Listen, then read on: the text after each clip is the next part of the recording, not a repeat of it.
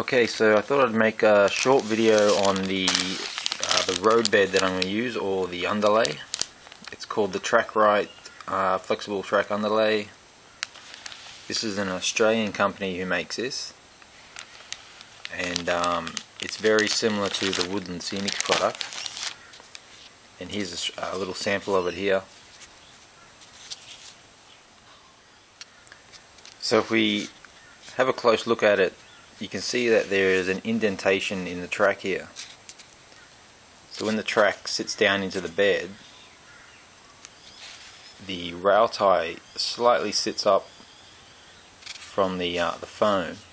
So when it comes to ballasting, you will need very minimal amount of ballasting here, which should save a lot of money in that sense. But what can happen is that when it comes to the points,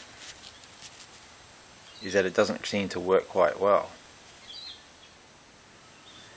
So because this track bed has the indentation here for the track to sit in, when it comes to laying points now, you see you're going to have a problem with it when it goes off in the other direction.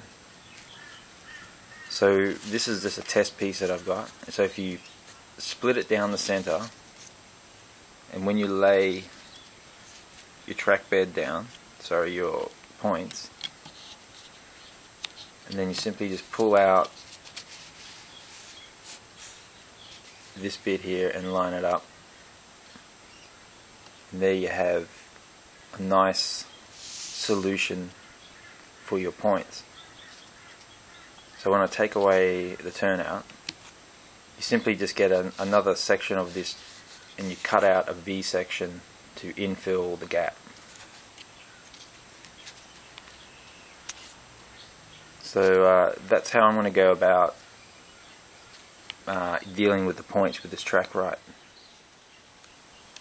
Yeah, so the Trackrite underlay, 10 meter length, it's a continuous roll, and I'm hoping that I can just pretty much lay the bed down in one hit. So we'll just have to see when it comes to installing it anyway.